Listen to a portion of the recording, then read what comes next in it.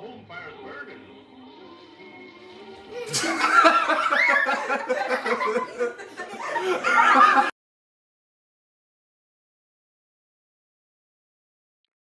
Adolf Hitler.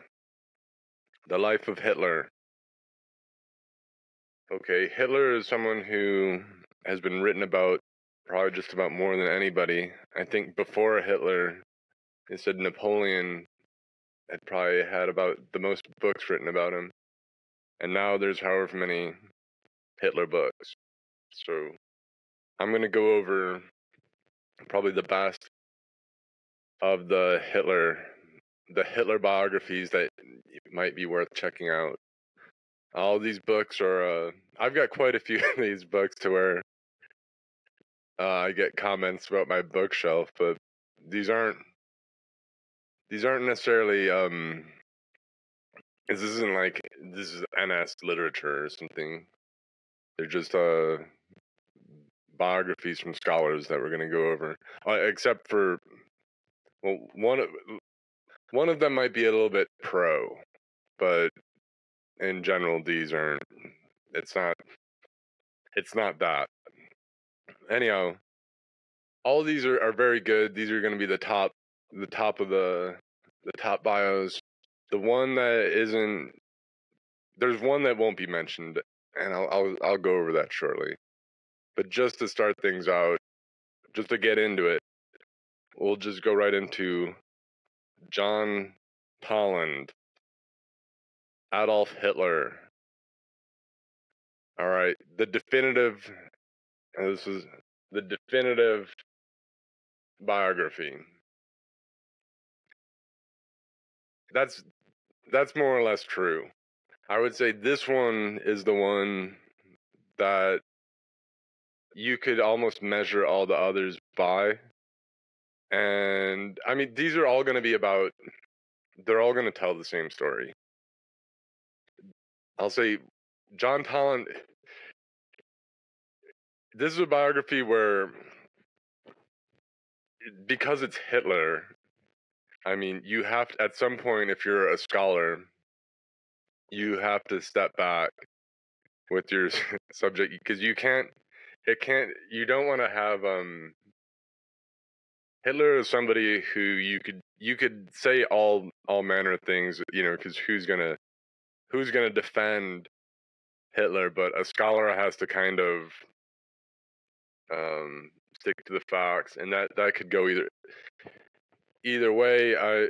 John Toland, the thesis of this book, of his biography on Hitler, is that there is no thesis. Okay, John Toland otherwise wrote, you might know him from his Japan book, The Rise and Fall of the Japanese Empire, which is probably the best book you can read on that subject. Just a great book on Japan and World War II. From that, John Toland is someone, I mean, he speaks, he had a Japanese wife. And this book, he's trying to be as objective as possible. So he's just basically saying, I'm going to write the Hitler story, and, you be the judge. Here are all the facts, and I'm not going to go into, I'm not going to bother making judgment calls or try to interpret this or that. And that's basically what this book is. Because of that, it can get, I think it could seem a little dry compared to the other ones that we'll go over. But I would say that this is the best. This is probably the one where, if you want a book that a lot of other people have read, and then you're going to read just the same thing, like, you can get on the same page with everybody. It's more or less this one. Although all these, like I said, all these books are going to tell about the same facts. But this is a book I'd highly recommend if you just want to get familiar with the whole story. I'd say it comes off maybe a little dry, but it might be the most classic of a book in itself, where some people might say you have to read this one. It's the seminal one. It's the best bio in the English language, or so it might be the case. It's not my favorite, but it might be. I would say it's fair to call this the definitive biography, and maybe the best starting point. There may be the best starting and ending point, because this will give you everything you need to know about the man, Adolf Hitler. Okay, but like I say, and it's not like it's John Toland saying I'm just gonna. He really does give you the facts, and this isn't like a David Irving thing where he's gonna say I don't have the sources. I'm only gonna write it if I have a source. He goes into final solution type stuff, and Toland, I think it's all here, and from early life to the very end, and it's very detailed. This is a big book. These are all big books, and so it looks all right. I mean, the cover looks all right, but this next one, all right. Moving on. So that's a good book, John Toland. That's I think what you need to know is that the Toland is going to be one where the author definitely kind of tries to sit back and just let the tale tell itself, and he's not really. He just leaves it as that. So you make the call if that's what you like. This next one is a little bit different. It's Joachim Fest, Hitler. This is the coolest looking one. It has a really cool cover, and it looks kind of wild on your bookshelf. Hitler. And this one, I'd say, this is by a German author. He's he's like Joachim Fest. He prefers to be called Yoschen. No, I'm just kidding. But he's a German, and he's like a German Catholic. He's like a conservative Catholic. Is like his the author, and this is a translation. This is like an evil genius. Is the thesis of this book, like the central thing in this book. And he's going in fast is basically that Hitler is like this trickster.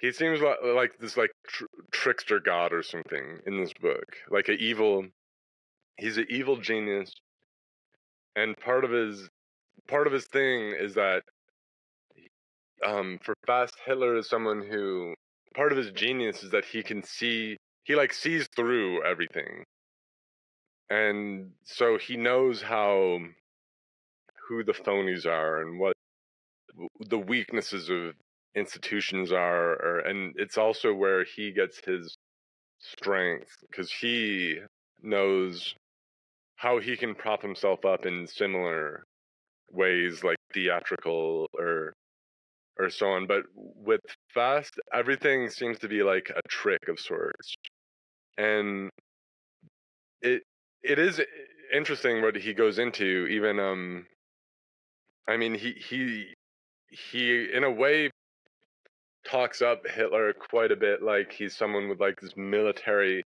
mastermind, and he knows, he figures out all this stuff with modern warfare, and his idea. He's quick to admit that a lot of Hitler's ideas, how effective they are, and how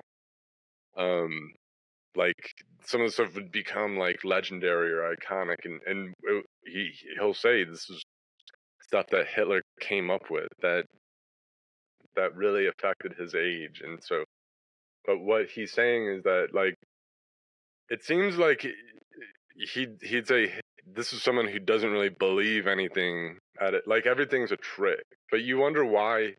I kind of wonder why he's. I still wonder why he's tricking everybody. Like he's tricking everyone into the Holocaust, but why does he care so much about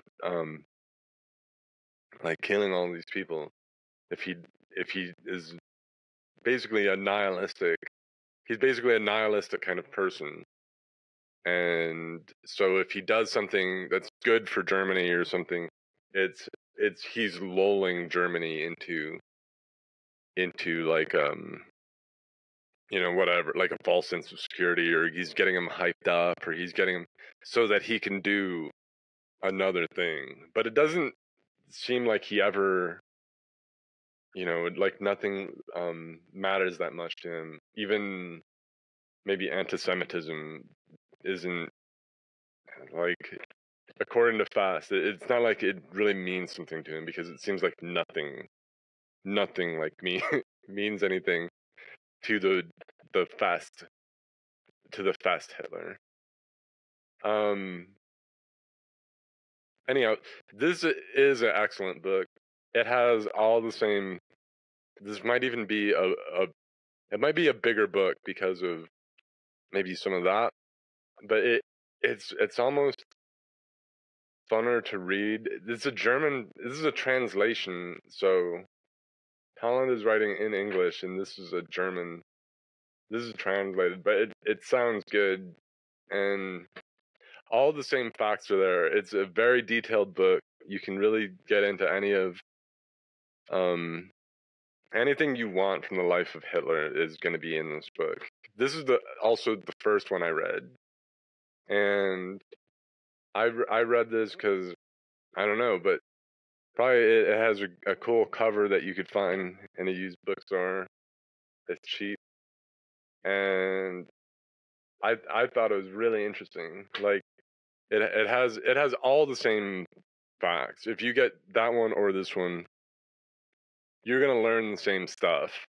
I'd say just the telling of the story is a bit different, because Fast has more to say himself, and he has a thesis. He has his theories and interpretations, and maybe he's a little closer to it, being that he's like a German himself, and so he has these kind of criticisms to it. I'll say he seems like a conservative Catholic kind of guy. Maybe I might be wrong on that, but I think I think that's it.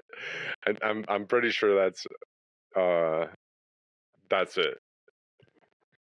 If not, let me know. But I think I think that's pretty much it. That's his perspective. That's who he is, and that's why this book is that way. But it's an excellent book. There's nothing wrong with this book. Okay. So that being said, there's another maybe similar book to these two, and I think it gets propped up as like the Hitler bios or something, like these two, and also by Ian Kershaw. There's another one. That book I'm not going to review because I don't have it, and I never read it, and I didn't think it was. I read some. I wasn't impressed, and I've been told more or less. I'm not going to talk too much into it. I'll just say I'm not recommending it, but I'm also not going to bash it. It's not something I've read. It's just something that, I mean, how much of this stuff can you read? But I didn't read it. I don't. That's the Ian Kershaw. He has a 2-volume. I think he also has a 1-volume. I think he has a lot of stuff on, but I just don't. I don't know if it would add anything. I don't know if I'd recommend his certainly over these two. Or but moving on. So both of these two books are going to give you basically a complete like all the events and all the characters are there, everything in the life of Hitler. It's a familiar story. There's going to be the same sources are basically used. You come across the same stuff a lot because there's however much stuff, there might be one source of this or that that's particularly interesting. They didn't go over the Kershaw. The Kershaw book, I'll say, is criticized in this next book as well, which I'm going to talk about is Stolfi, a shorter book, R.H.S., Stolfi, Hitler, Beyond Evil and Tyranny. So Beyond Evil and Tyranny. Stolfi's book this one's a little bit different. And he goes into the other biographies in this book. He's not necessarily presenting himself as like he speaks of like the great biographers of Hitler, and he's not considering himself one. But this is a book worth checking out. What Stolfi is, he's a military historian. He's a former Marine, and Stolfi is what he's trying to figure out is just from Hitler's life why he made the decisions he did in particular with the war. So what you're studying World War II, and Stolfi is saying to study World War II, you have to figure out Hitler's why he made the decisions he did. So this book is like his complete study, Stolfi's on Hitler, and it can seem what he kind of does is it's not like he's justifying Hitler or something, but he is he's putting himself in Hitler's shoes and trying to see things from his perspective. And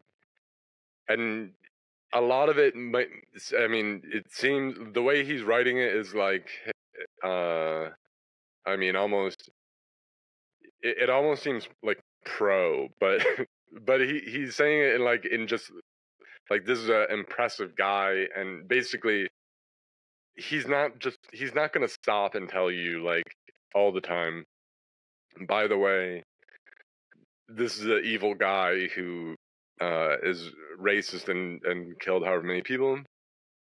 He's not going to really belabor stopping and telling you that. He tells you in the title, this is Beyond Evil and Tyranny. So you're trying to figure out, say Hitler himself, from his point of view, isn't thinking himself in these terms. So it's trying to give you like the Hitler mindset, the Hitler, where he's coming from, why he came up with the decisions he did at certain points, and he's analyzing his role in history, and it's a really interesting book. It's a book, if you've already read, it might be a little bit advanced. Then probably if you're not familiar with the events at all, maybe don't read this book. Maybe get this one or R.H.S. book.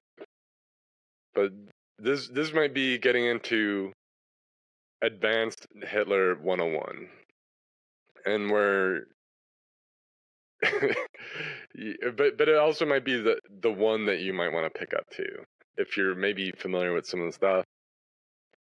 Maybe this is a little bit more what you're looking for, and so on. It's a very different book. It's a very the author is seems like a good Marine, and I mean I like this book quite a bit. He criticizes Kershaw actually quite a bit in the book, and a lot of this book is he's answering kind of that biography, or he's arguing different points in the book, like about Hitler and his motivations and his psychology, his politics, and he's saying that like how this stuff might have made sense to Hitler himself.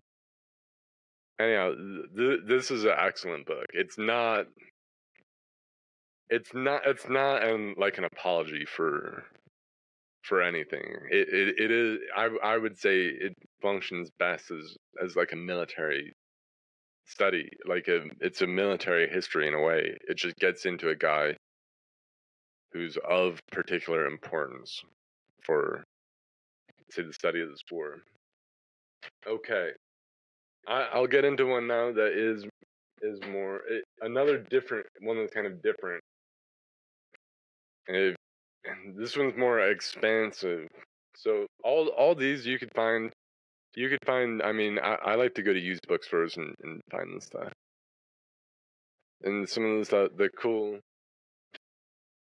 but you get good prices. This one is more expensive, and it's different, but you got to talk about it. Is David Irving, Hitler's War.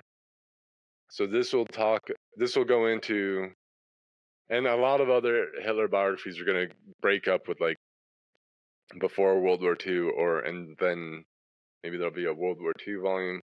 But Irving only really did a World War II, so he doesn't get into Hitler's childhood, or he doesn't talk about if he was already anti-Semitic in Vienna or anything like that, or he doesn't bother asking. It doesn't concern this book. It's only World War II. This is published by David Irving himself. This is the edition that Irving put out. This book initially was something studied quite heavily. Like it was like West Point had this book. I remember in the Marines, you'd find this book in the base library, an older copy. I haven't compared the editions, but I imagine they are somewhat different. This book, I'm gonna say it's valuable, and I think that Irving is he's not necessarily what people think. He is a good historian. I would say he is pro-Hitler, and he is a sympathetic. I wouldn't say he's like a fascist or a Nazi, but he's like an English Tory who's sympathetic to Hitler, and he's describing World War II from Hitler's perspective, and so just the amount of detail and the sources and everything, you'd figure. I don't know. Just as a book, it's an interesting book. I think you do need to be a bit wary in some. Just as some books might go out of control, and they'll say because Hitler's evil, we could say anything about him, like it's the devil himself. But Irving, maybe this book is a little bit hagiographic. I would say, because I I think like part of the book is omission of maybe the war crimes of like killing Jews and so forth. So he does talk about it briefly, but Irving is saying that, I mean, he basically says that this is Hitler wanted to move the Jews to Madagascar, but then SS guys started killing the Jews, and he had no idea. This is discussed in a chapter. You can compare his account of that with other authors who I think use the same sources, but maybe they put it together a little bit differently. And I would just say that I think this is a good book, and it has historical value, and it's definitely worth checking out. I do recommend this book, but I don't buy everything that Irving says. I think that Irving is, like others have said, as a military historian, he's provided a lot of value in the understanding of the Axis powers in World War II and Germany, and I mean, others might say that because you can't trust a single word, like Richard Evans. I think that goes too far. Everyone's wrong sometimes, but Irving, for the most part, Irving's whole thing is like he'll say, I'm not going to write it down. It doesn't make my book if I don't have a primary source. That it works and it doesn't. I mean, definitely if you look through the source of this book, it's very impressive. And what Irving does with the stuff is impressive. I do think it is kind of a cop-out to suggest that because there isn't a written order by Hitler on certain things that he can't be tied to them. Because people think of that ahead of time. And I think that was thought of ahead of time. It is a good book. It covers, it's basically Hitler's eye view in his bunkers and his headquarters in the planning rooms throughout World War II, and he gets into it in greater detail in the way he can bring things in and out of the headquarters. It's a really interesting and kind of a fun book to read in a way. It's a really interesting book. I think Irving is I mean, but I think Irving is this is a sympathetic book, and it leans. I don't think what he says is necessarily true with the final solution, where it's these other SS guys to blame. I don't buy it. I think that's embarrassing and does discredit the book. But I think it's an interesting book. A lot of people read this book, so I got to bring it up, even though it's only a war biography, because people are going to be wondering if they should read it or not. I'd say yes, but I wouldn't start here. I wouldn't say this is. I wouldn't say it's necessarily what like I would with Stolfi. I don't think this is like advanced, but I don't necessarily think it's a starting point. I think if you're interested in reading these books at some point, if you read a bunch of these books at some point, you'll probably want to read this book, maybe just to get in the conversation. And I don't know. I like Irving as a writer too. I'll say that. I actually like the way he writes stuff. And okay, one more book, and this is gonna be the newest one. Actually, this is a 2-volume. Bear with me. Humor me. Okay. So we have volume 1 is Volker Ullrich. The author is named Volker Ullrich. You're probably thinking that sounds pretty badass. No, this is and it is. So this is volume 1. It's going up to World War II. See, like I mentioned, a lot of books kind of do that. This is a newer book. This is by a German, and I think, I mean, this is a German author, and he seems like kind of a liberal author, but he does a great job. And here's volume 2. Hold on. These look pretty good too. Volume 2 is the war. So it's Hitler. So it's Volker Ullrich, Hitler, The Ascent, 1889 to 1939. Volume 1. Hitler, Downfall. Der Untergang, 1939, 1945. So that's volume 2. Okay. These books are they're really excellent. These are the newest ones. This just came out.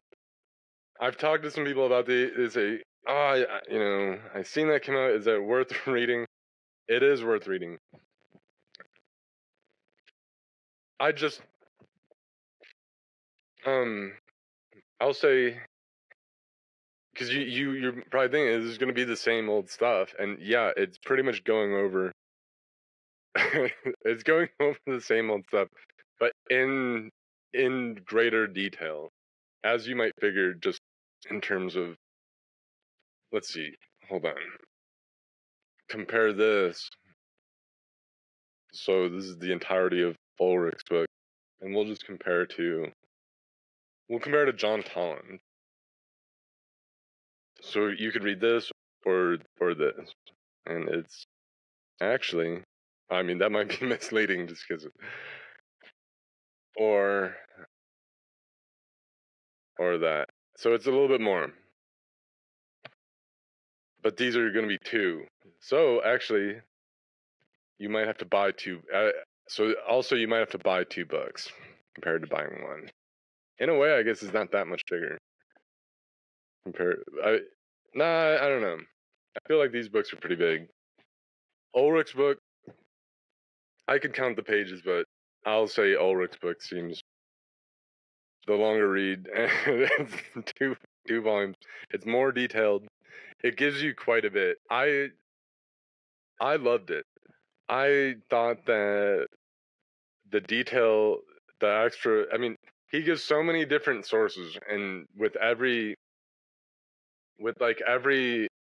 famous bit that you're probably familiar with, he's gonna pull in like another perspective. Like he's always talking about how other people saw things, where instead of just going through, like, it's very anecdotal.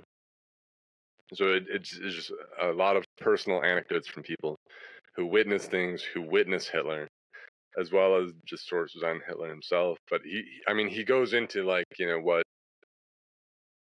foreigners, English people who met, like, what they thought of, like, just what he looked like and talked like, and it's very deep, and just the effect that it's had on the nation at any point when Hitler takes power, when Hitler's been dead for like 2 weeks, what people are thinking. It's some of the best writing. I mean, in a way, it's such a new book. I don't. It's hard to say if I wouldn't necessarily say it's like It doesn't feel like it, because it's the same thing written over and over, and you figure another person will write another book at some point. It's maybe even better. It's not like timeless literature, but it's worth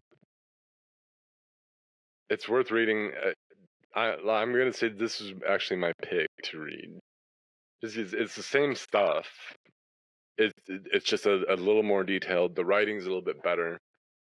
To me, it feels like maybe the other bios. It's like watching a TV show from the 70s, or then watching a show like in 4K or something. It's kind of how it felt, just in the writing style of it and how detailed it is.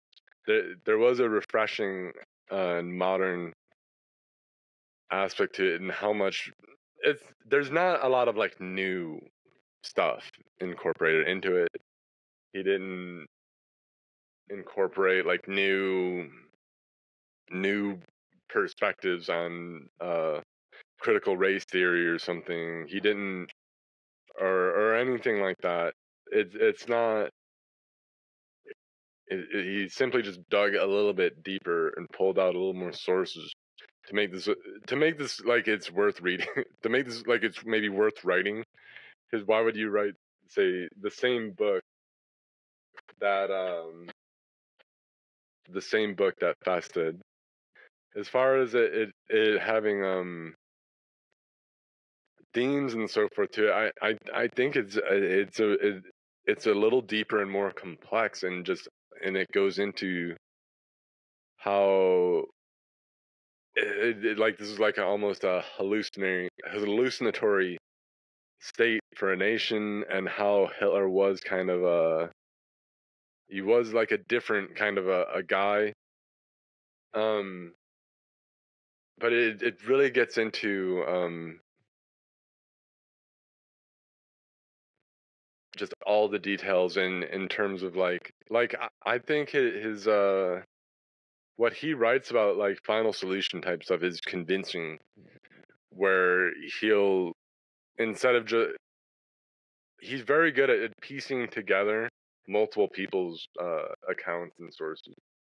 So this guy met with him, and so he marked this in his calendar, and so where you can kind of lose that.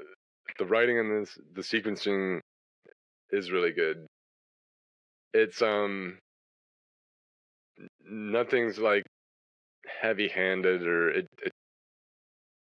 but he shows a lot of maybe the possibilities involved here in terms of what things could have looked like if they'd gone this way or that. I'd say that this might be the one that I recommend the most. Probably if you just want to read one book on the subject, and I mean I recommend just because it's Hitler, and you're gonna hear about this guy for however long. You might as well just get all the facts down. You might as well just know what the beer hall push is and what this is, and you might it is kind of useful to figure out how all this came about. And I mean, this is a heavily referenced thing. How often do people reference Hitler? Every day, all the time. So I'd say that if I'd most probably heavily recommend. I'd say if you've never read Toland's book, or or you know, I'd say just check out this new one by Ullrich, which is 2 volumes, and it's really good. It's the same stuff as all the others with just a little bit more. If that seems like a little bit too much for you, you don't need a little bit more because you never even read one of these. I'd say maybe get the Toland book, which is the one that everyone's always read. It's probably the most popular. It calls itself the definitive biography for good reason. But I personally, and I don't want to like say this is like it's like a great book that meant so much to me and changed my life. Like I read it not too long ago, and I really liked it. Like I found it enjoyable to read, and I mean there was a lot of eye-opening stuff where I've never really heard things said. It's like bringing new things to light and delving into new things, maybe different drama with the churches and things like that, or with different personalities. It goes into quite a bit. This, like I say, I'm recommending I'm recommending all these books, but in particular, I think Ulrich's book is it's this isn't it's not like a celebration of Hitler by any means. It's it's just a scholarly account of all the stuff, and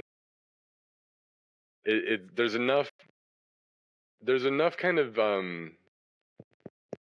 new stuff to make it's just a really well put together book. So you do well to get that, but I'd recommend all of them.